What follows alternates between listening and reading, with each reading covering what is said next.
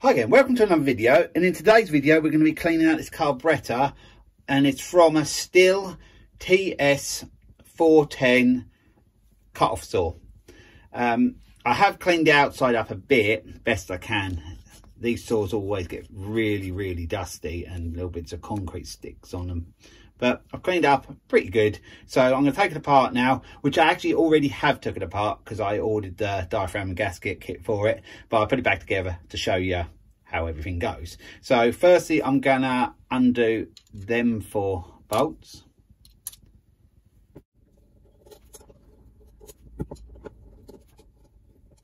So now them 4 bolts are out, we can lift this part off, but it doesn't actually come away totally because it is connected there, and I'm not going to take that clip off under there. I'm just going to leave it hanging because there's no point taking it off. It's just another thing I have to do, which I don't really have to, if you know what I mean. So we just turn that over to the side like that, and there's a diaphragm.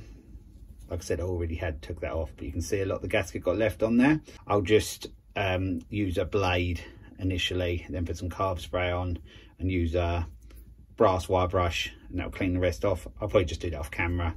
It's pretty simple to do that. And also we'll do this now. We'll take the needle valve out, and to me that does look a bit stuck in there. So we'll do that and see what's what in there.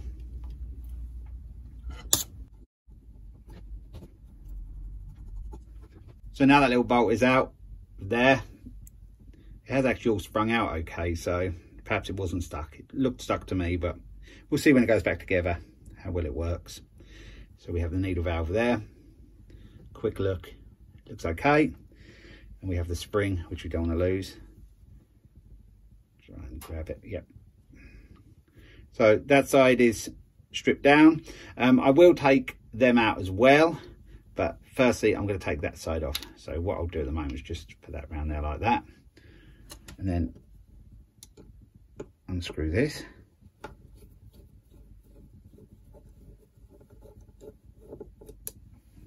I had took this side off as well because I wanted just to check everything was right in the kit I've bought.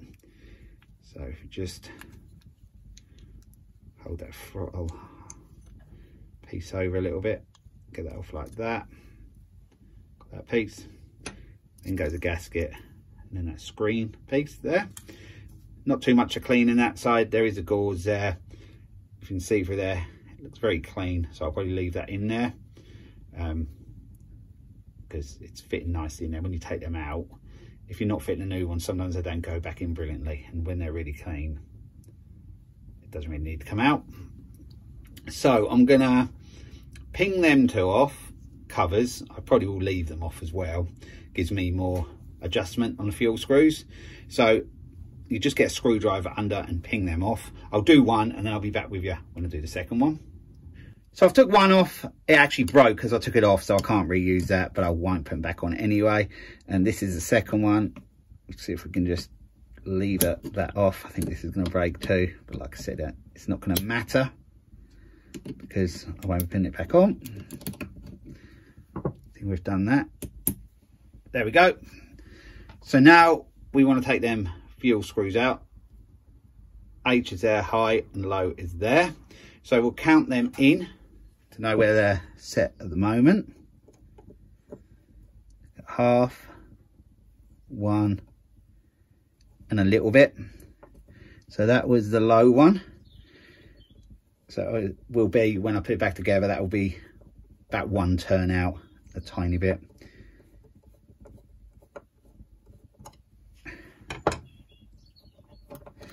And I'll just put that on the bench at the back on the left side, left for low. And then we'll do the high one. Half, 1, half, 2. So that will have to come out 2 turns when it goes back in.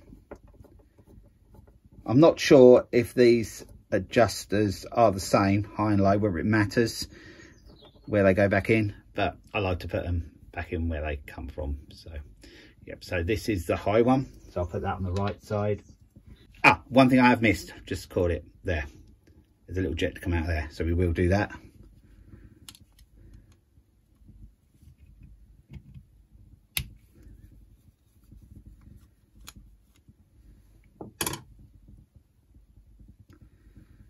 So yeah, we've got that little jet out, so I'll check that is clear. So what I'm going to do now off camera, I'm going to clean off that gasket.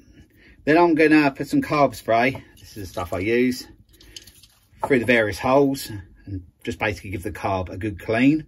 And then I'm going to use some compressed air on low pressure just to blow through the holes and also just to dry off the carb spray. And then I'll be back with you. We'll get it back together. Don't need to show you that really. If you look on some of my previous videos, it shows the process of the carb spray and the compressed air. It's pretty straightforward. I'll just go through sort of all the holes and give the carb just a general clean. Like through there I'll go, and I'll go through there, spray through where that gauze is. There's some little holes there. So yeah, just go all through them, and then the compressed air, we'll just clear it out and then dry off the carb. And yeah, then we can get it back together. Now the carburetor has been all cleaned, so I'm going to get the parts back into the carburetor and then we can fit the new diaphragm and gasket. So firstly, I'm going to put this little jet back in. It is clear, you can probably just see that through there. So we'll get that back in first. So now that jet's back in, that's all good. I did notice that the needle valve looked like it was sticking, and what the problem was that pin through there. It is pushing through there a bit, as you can see. That's pretty tight. So what I'm going to do, because the new kit comes with a new one and the pin, I might as well just use that because that's really, really free. So we'll go with that. I am going to use the old needle valve and the old spring because there's nothing wrong with them. They do come in the kit, but if it was a genuine kit, I'll show you the kit in a minute. If it was a genuine kit, I would use the new ones. But as it's an aftermarket one, I find this brand, Wartech, the diaphragm and gaskets are good, but I never really use the needle valves or any of the other bits. But on this one, I am going to use just that bit. So I'm going to go with the old needle valve and the old spring.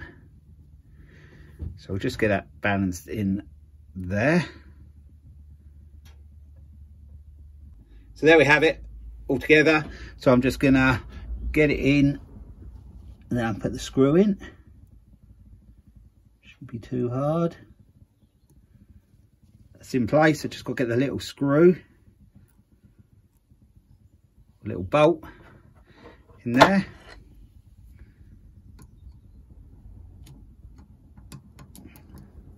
It is a little bolt, but I have to use a screwdriver to tighten it up. Felt it click in then. I think that's all good. We will just check in a second.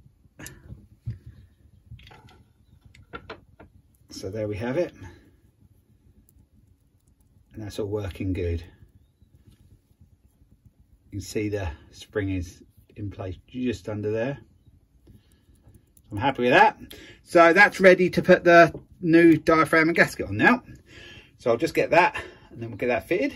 So the kit I'm using is this one. It's a Wartech product. I find these okay, and that's the number of it. So we'll get that diaphragm and gasket fitted. Put the gasket on there first.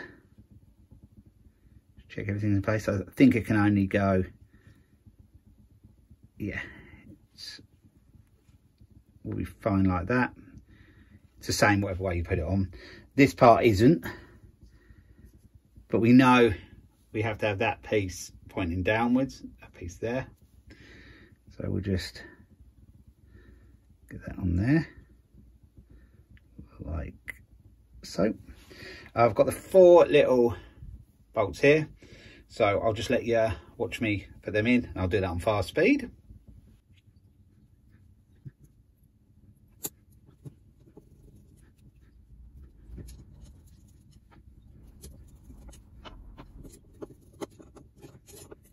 Now I've turned the carb round and I need to get this screen on here. It's a little bit trickier on this one than normal because that pipe is there. So we'll see how we go. It's on there like that. I'm going to put the gasket on that part. We'll try and just get that in place and then get the little bolt through. There is some little locating tabs on there, so that does help things a bit. We'll just see how we go. Just move that throttle bit away just a little bit, just to clear. Let's see if we can shuffle it in place. Yep, we've done that. You can see it's all down. So I'll just get this in.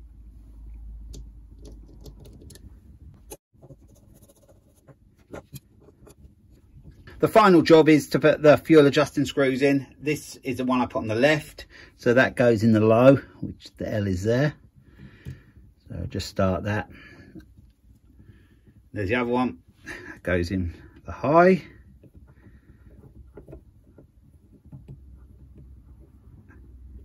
I remember what they were. The low was out just over 1, the high was out around 2. So this is the low one, so we'll get that screwed fully in. It's fully in, so we'll go half, half, and it was just a little bit, so we'll just go there. No problem, we can get access to these when it's back on the machine to fine tune it if we need to. Put this right in, so that's half, 1, half, 2. I think that one possibly might be out a little bit too far. Usually both are out. I tried to set them out about 1.5 each, but that one was, like I said, 1 and that one's 2. So yeah, I might well have to adjust that, but I have got a better range of adjustment now. I've took them little caps off. So that's this carburetor all done. It's been cleaned, had the new diaphragm and gasket kit in, had that new part in, what I just showed you. And yeah, that's it. So I hope you enjoyed this video. Hope it's been of some use to you. And I'll be along with another video again soon. So bye for now.